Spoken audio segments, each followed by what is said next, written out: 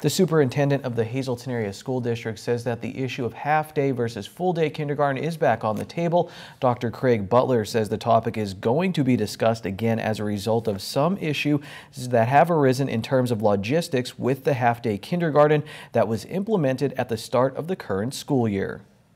For example, on snow days, late start days, we lose the AM kindergarten, so those kids are a step behind the PM kids, logistically speaking.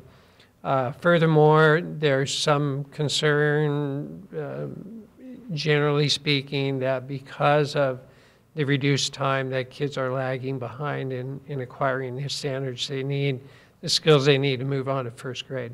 I think the board members are, and I credit them completely, they're listening, they're filtering through this information, they're receiving it in good faith at this point.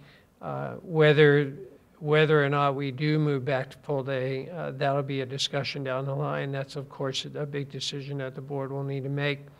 We're looking at other options too, perhaps modifying the kindergarten days so that we can get additional time in. Maybe there's a halfway point between where we are and reinstilling the full day kindergarten.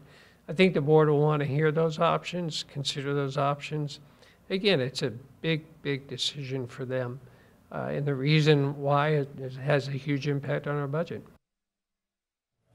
Dr. Butler says full-day kindergarten would require an additional 15 teachers and additional classroom space, which is at a premium due to the increasing student population.